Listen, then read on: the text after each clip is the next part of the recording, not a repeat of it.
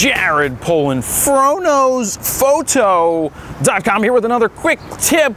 And this time I have something that's not a rocket air this time. I don't even know who makes this. It says HEPA-Jet 2.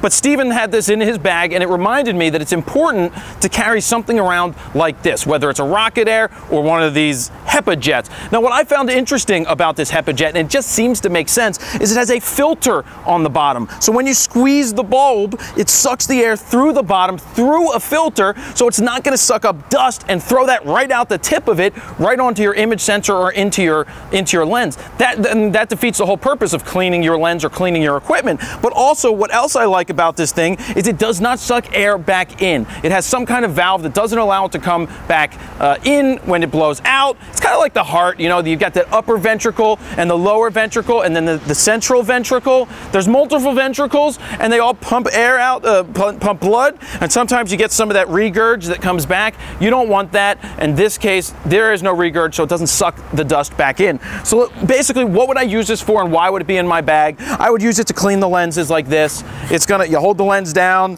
you clean it like this. It knocks all of the dust and stuff and particles off of it. I clean it on the outside, and sometimes if you do get a lot of dust on your sensor that is noticeable and you need to clean it quickly and you're on location and you don't have sensor swabs or anything, then you lock the camera up, hold it down like this while the mirror is up and no lens is on it, and go like this a couple times.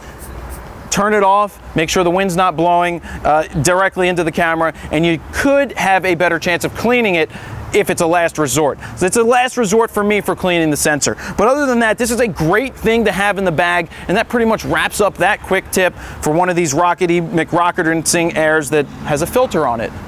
Jared Polin, FroKnowsPhoto.com. See ya.